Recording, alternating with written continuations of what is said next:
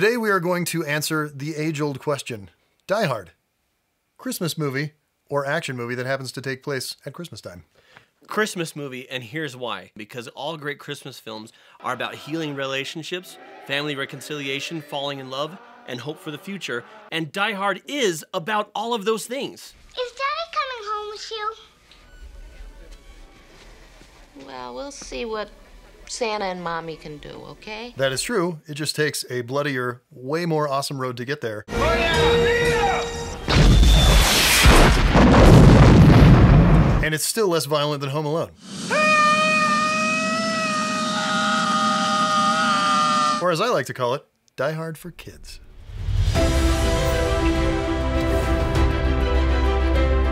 Hello and welcome to Cinema Therapy.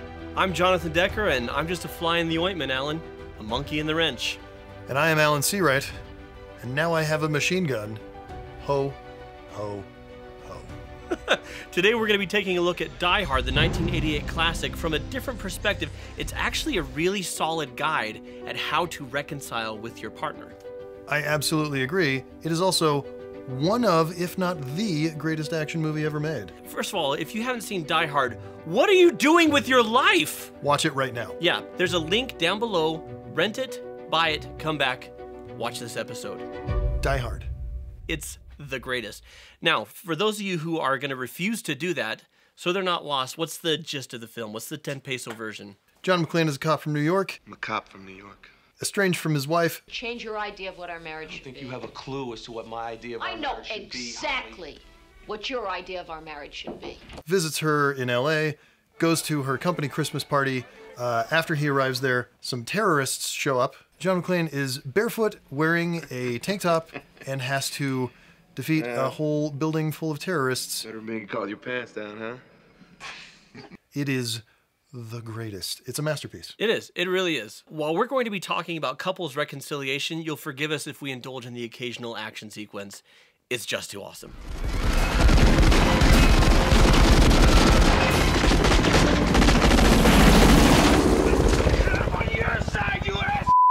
So let's dive in. So John is riding from the airport in the limo that was sent to pick him up to go to his wife's Christmas party. He's going to try and reconcile with her. She's been in LA, he's been in New York.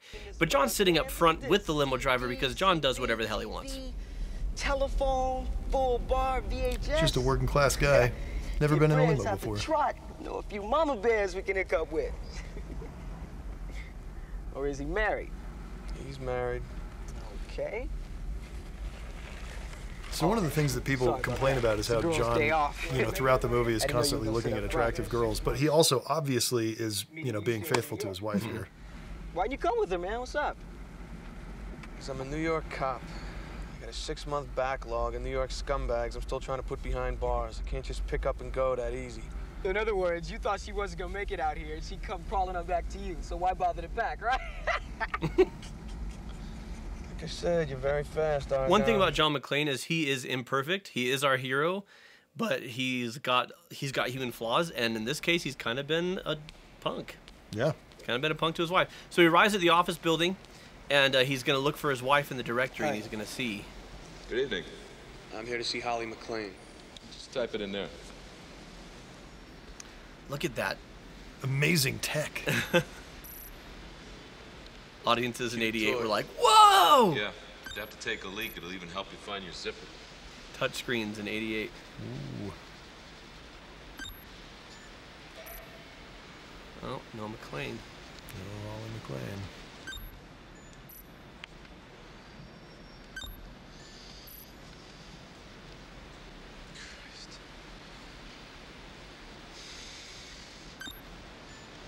We don't know what Gennaro means yet. We don't know that that's his wife's maiden name. Without showing you the past history of everything, she would rather be known as who she was before she married him.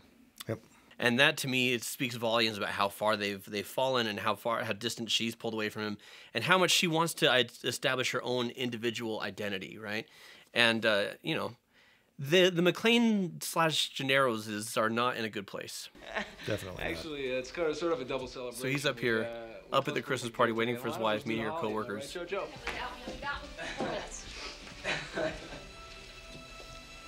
They haven't seen each other for 6 months. John. Great performance there by Bonnie Bedelia, and her eyes just... Oh, we've been sticking him with spears. Of course he has. Well, and a great look from Bruce Willis, too. That's his name? relief and love and a little bit of disappointment that, like, why does your door say Show him Gennaro? the watch. Ellis. Ellis. Well, go on, show him. What are you, embarrassed? It's just a small token of appreciation for all our hard work. It's a Rolex. I'm sure I'll see you later. So John and Holly just had their first interaction in front of people, but let's see what happens behind closed doors. Yeah, when they get together in private. He thought he was God's greatest gift, you know? I know the type. I think he's got his eye on you. It's okay, I have my eye on his private bathroom. Where are you staying? Things happened so fast, I didn't get a chance to ask you on the phone. Cappy Roberts retired out here. Oh, yeah? Told me I could bunk in with him. He wasn't assuming he'd stay with her. No. Where's he live? Ramona. Pomona. Huh? Pomona. Pomona. Is he from New York? Because he does New York really well. He is from New Car York. half the time. Why don't we make it easy? I have a spare bedroom. I mean, it's not huge or anything, but kids would love to have you at the house. They would, huh? Tries to make it about them. Doesn't want to be vulnerable yet. She lets her guard down. I would too. There it is. Yep, that's an 80s Christmas party. Just looking for a space. And that 80s hair. Can that come back? I missed you. I love that she's trying here. Yeah, she really is. And he got too angry and too hurt to meet her there. Guess you didn't miss my name, though, huh? Except maybe when you're signing checks. Since when did you start using Ms. Gennaro? It's a Japanese company. They figure a married woman's got You are more a married woman, Holly. You're married to Well, me. we're gonna have this Remember, you didn't conversation waste again. much We time did this in getting out of July. line. We never finished this conversation in July. opportunity. I had to take it. Right. No matter what the consequences, no matter what it did to our marriage, It you had didn't to do take anything this to our marriage opportunity. except maybe change your idea of what our marriage I should don't think be. you have a clue as to what my idea of I our know marriage should exactly be, what your idea of our marriage should be. Not listening to each other, just talking over each other. Excuse me. Mr. Takagi is looking for I you. mean, He Holly wants you did to get say vulnerable something. for a second, but then the walls went right back up as soon as he didn't let his down. Yeah. The moment he got critical. Speech time. Because he was trying to control her through criticism. And he knows it, because here's where I love this. This is fantastic. He hates himself for it. That's great, John. Good job. Very mature. So one of the traits of John McClane is that he talks to himself. Yep. Right? Which for a lot of characters that doesn't work. It's a terrible trope. Bruce Willis and the writing, like John McClane is so much fun when he talks to himself throughout this entire picture. Come out to the coast. We'll get together. Have a few laughs. Yeah. But here you see the reality of a lot of times when we act like, if I act like an ass in an argument with my wife, I know I've acted like an ass. Oh, yeah, immediately. I do the same thing that John McClane does. I'll hit my head on something real mature. Good job. Good job. And so step number one for reconciling, right, for couples reconciliation is to look in the mirror. And John's literally, I mean, this is nice filmmaking here. He's literally looking in the mirror while he's chiding himself for his behavior because he has to start with him, and he tried to start with her. Here's something you're doing that I don't like, and I'm going to call you out on it. And we think, well, if I do that, then they're going to fix it, or they're going to know how I feel. And then the problem will go away because I fixed it. But you nailed it. Her walls went right back up. Yep. She tried after 6 months to reconnect with him, and the first thing he does is criticize her for not taking his last name. And it seems like it's reigniting a previous argument, right? The assumption is, the context here is, they had this exact same argument when she took the job 6 months ago. Yeah. And he says, we never finished this conversation. And she says, you never listened to me. It was done then. And this is how you do exposition without it feeling like exposition. Exactly. Because we know everything we need to know from this moment without it being like laid out on a platter, without a flashback. Like it's all just in this conversation. It's a 90-second scene that is an argument, and it tells us everything we need to know about her, about him. It's brilliant filmmaking. It's spectacular writing. This reminds me of couples therapy. Oftentimes, early on, not later, but early on, when couples start fighting, I will sit there. Where's my popcorn? I will sit there, and basically when couples are fighting, I will do this. And I'll just sit there and watch them fight. Speaking of which, I got birthday cake white chocolate. Why? Because it makes me happy, and Die Hard makes me happy. That's the only reason. What do you got? Raspberry Dream, because it looks like it's covered in blood. And we'll get there. You got me. A lot of blood in this movie. Passion for popcorn. But I'll sit there and I'll let couples fight because you can learn a lot about them from how they fight. Now, later on, that's not productive, but awesome, awesome stuff. Action break! Die Hard! Die Hard! Welcome to the party, pal! Die Hard! Die Hard! Are you back on the business now? Die Hard!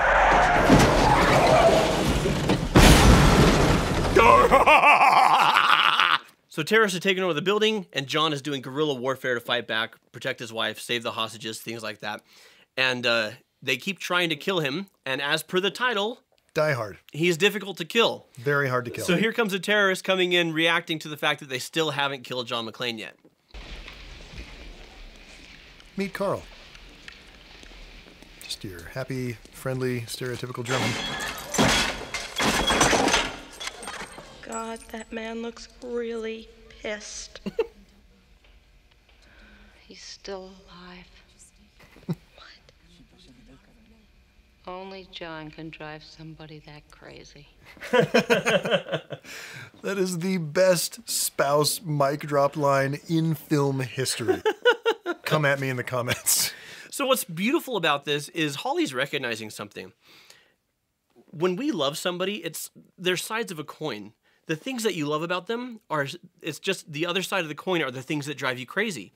Mm-hmm. If I'm married to somebody who's very driven and motivated, I'm likely also married to somebody who can be kind of callous or blunt.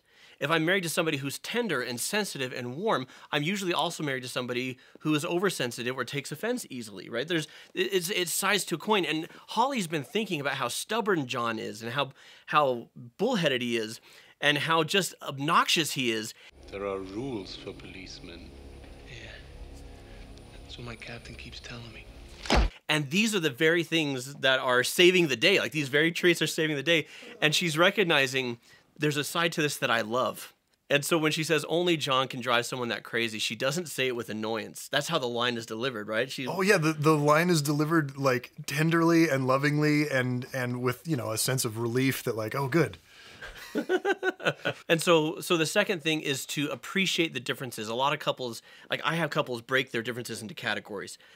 They are deal breakers, things you tolerate, and things you appreciate. And a lot of people have things in the deal breakers that actually should be in the tolerate. Right. And things in the tolerate category that actually should be in the appreciate category. So appreciating the differences is key. And in really unhealthy relationships, they have appreciate that should be deal breakers. I've killed people before.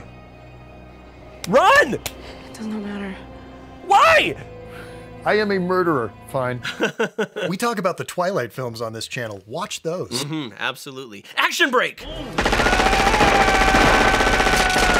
Hard!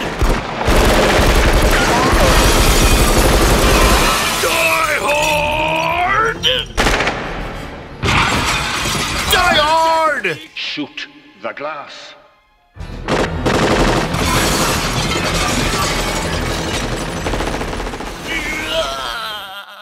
Dude, you just burst a blood vessel in your eye. You look like you're in Die Hard now. John is barefoot. Fish with your toes. All that glass has just been broken. His feet are bleeding. He's now in the bathroom, and now he's starting to actually doubt he's going to make it out. He's really thinking he's going to die, yeah. He's going to have Sergeant Powell relay a message to his wife and pay attention to what he says and how he says it. Pal. Yo, pal, you got a minute? I'm here, John. Listen, man, I'm starting to get a bad feeling up here. I want you to do something for me. I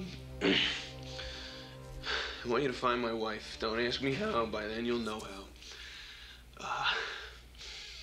I want you to tell her something. I want you to tell her that I told her it took me a while to figure out what a jerk I've been.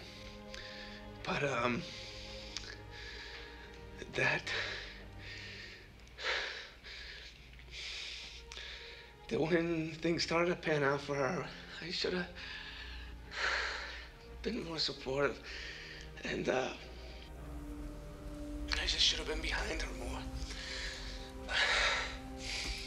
This is the scene that made Bruce Willis a movie star. Everybody thinks it's the action, but it's this. That she's the best thing that ever happened to a bum like me. She's heard me say I love you 1,000 times. She never heard me say I'm sorry. And I want you to tell her that, Al. I want you to tell her that John said that he was sorry. Okay? You got that, man? Yeah, I got it, John. But you can tell her that yourself. You just watch your ass and you'll make it out of there. You hear me? Well, so John McClane is a very macho, masculine character. And here he's actually taking a very big step into vulnerability. And honestly, it's beautiful. And it's one of the things that is needed to make things right with your partner is taking ownership. John here is completely humble, right? He's not, a lot of times an apology looks like, I'm sorry, and then a hard left into blaming the other person. Yeah. Right? I'm sorry that I did this, but you shouldn't have done that, and that's why I did this. Instead, he just says, look, I should have been behind her more. Yeah. I should have been more supportive. She's the best thing that ever happened to a bum like me, and I love the line. She's heard me say, I love you 1,000 times. But she's never heard me say I'm sorry. And the thing we should take away from this, I mean, John, he's awesome. He's kind of an idiot. Yeah. Like relationship-wise, he's a great cop, and he's great at plucking off terrorists, you know. But when it comes to his marriage, he's an idiot. Now, to John's credit, he knows this, right? But don't wait until things are dire. Don't wait till you're pulling glass out of your feet and people are dying to take ownership and to be vulnerable and to apologize, right? That you can do it so much sooner and then actually change the behavior. And we're going to see, you know, what we learn from this. This is not just a deathbed apology. John actually makes changes. Action break. We're both professionals. Die Hard? This is personal. Die Hard? Die Hard? Die Hard! Oh! Die Hard! Die Hard! Die Hard! Should have heard your brother squeal. You should have heard your brother squeal. The fourth thing that we're going to talk about actually isn't about John. It's about Holly. So we're going to watch this clip of Holly, then we're going to talk about it. But Holly has been tasked with actually confronting the villainous Hans Gruber and giving the hostages lists of demands so that everything can be okay and chill there. And this is such a brilliant scene that tells us a lot about Holly. One of the things I love about this scene, too, a lot of people consider Hans Gruber, the villain in this movie, to be the greatest movie villain of all time. This scene is one of the reasons why, because he actually shows some humanity and like is not just a cartoon villain the entire time. Yeah. He's reasonable, he's measured, he has a bit of a sense of humor. It's a brilliant performance from Alan Rickman, really strong writing, and Bonnie Bedelia is just crushing it. Yeah. I have a request. What idiot put you in charge? You did. When you murdered my boss. The backbone on her. Everybody's looking to me. Personally, I'd pass on the job. I don't enjoy being And the this immediate close. anger from him, and then she makes the joke, and he cracks it. He softens. I don't like being this close to you. He respects her. Yep. Go on. We have a pregnant woman out there. Relax. She's not due for a couple of weeks. He rolls his eyes Sitting like, on that rock isn't doing her back any deal good. with this. So I would like permission to move her to one of the offices where there's a sofa. No, but I'll have a sofa brought out to you. Good enough? Good enough. And unless you like it messy, I'd start bringing us in groups to the bathroom. Yes, you're right. It will be done. Was there something else? There are flaws in his plan. You know, he hasn't No, thought about thank taking you. care of the hostages. And he's like, yeah, fair point. Mr. Takagi chose his people well, Mrs. Gennaro. Miss Gennaro. Oh, man. In that scene, I'm like, she's as cool as John is. Oh, more so. Like, John wouldn't handle that situation that well. He wouldn't. He'd end up in some kind of awesome action thing by the end of it, but he wouldn't handle it that well. He'd freak out and be dumb.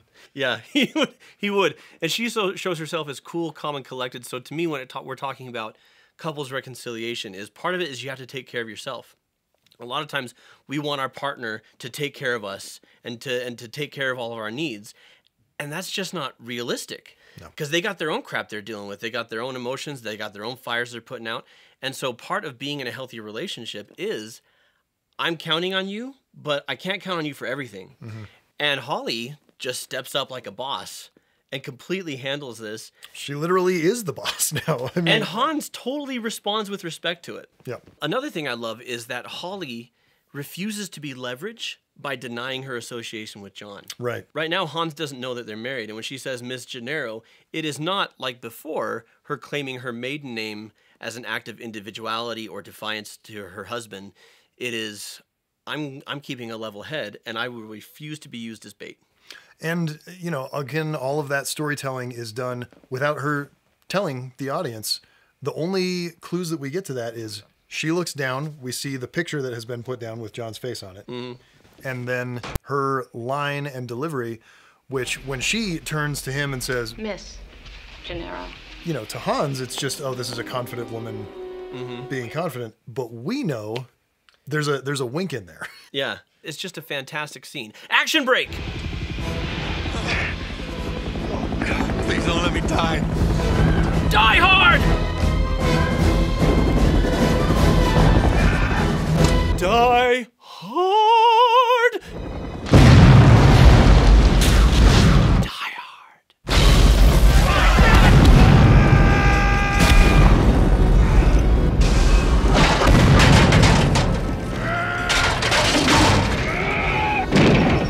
Die hard.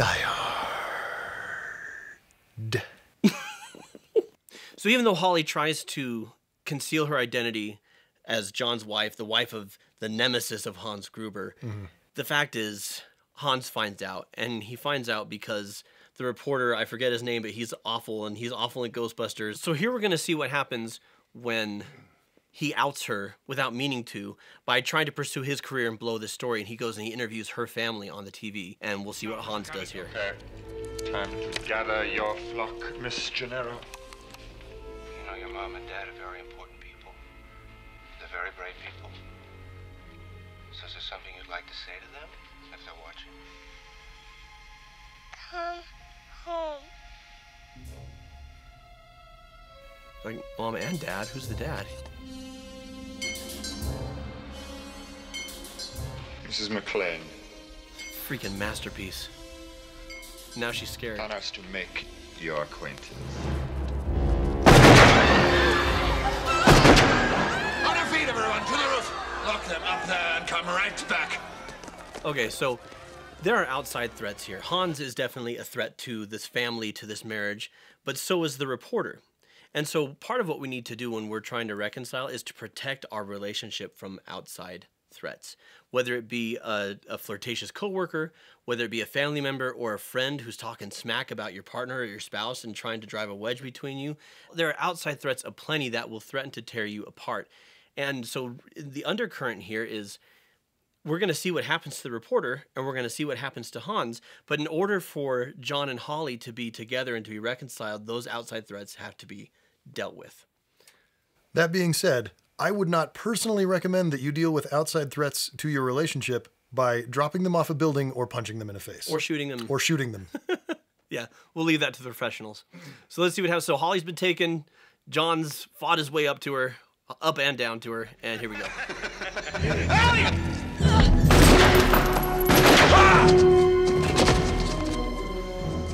Happy trails, Hans.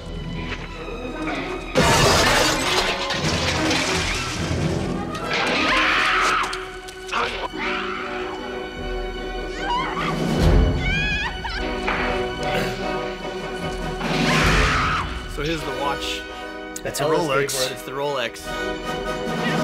And Ellis was set up as a quasi-threat to the marriage. Not a serious one, but he did have his eye on Holly. Yeah. And this is symbolically, you know, this is a threat to the marriage is this watch. So we let go of that. We eliminate Hans. Poor Alan Rickman dropped too early. Drops too early. So his fear is real. They were going to give him to a count of 3, and they dropped him on 1. But they've eliminated that threat, and they get to have the bloodiest, grossest kiss ever. But you feel it. You get the warm fuzzies that you should from a Christmas movie. Absolutely. And so this brings us full circle here to the end, where the bad guys have been eliminated, or so we think, and you have to watch the movie. But I want us to pay attention to what happens here when it seems that the threat's been eliminated, and they're exiting the building, and what we can pull from this last scene here. So they're meeting for the first time. They've been talking on the walkie-talkie this whole movie, these new bosom buddies. I love that they see each other and they just know what the other person looks like, because you can look exactly like you sounded on the radio. I love Bruce Willis's noises. That was my wife, Holly Gennaro. Holly McClane. So what we see here when John says, "This is my wife, Holly Gennaro." Holly Gennaro, yeah. Is that he's walking the walk. Right. That apology he made earlier wasn't just talk. He is supporting her choices. Absolutely. Even the most painful choice for him, that she took her maiden name instead of his name, he is supporting that and he is honoring her. And she, in turn, when she says Holly McClane, she is showing that because you honor me, I'm honoring you, I'm honoring us. She's not taking the name of McClane because he's insisting that she take it. Right. She is making a choice after he made the choice to support her decision. And when and you give respect to get respect, and that's how healthy relationships work. Yeah. And when he honors her choices, she honors their relationship, she honors him, she honors his choices. Like Die Hard, in all honesty, is a blueprint for how to reconcile when your relationship is estranged. It's one of the reasons why this film is so strong, is because we remember all the action beats and all the great one-liners and stuff, but what carries it through and what sets it apart, even from, you know, at least half of its own sequels, is that all of its own sequels. I like the third one. Yeah, the third one's pretty good.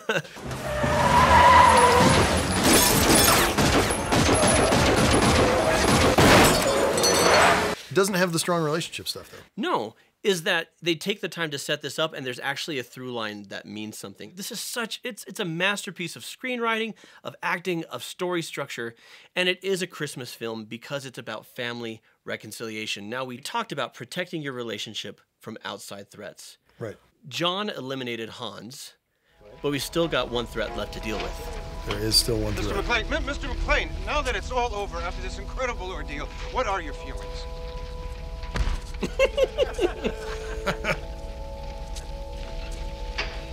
William Atherton, world's most punchable face. Did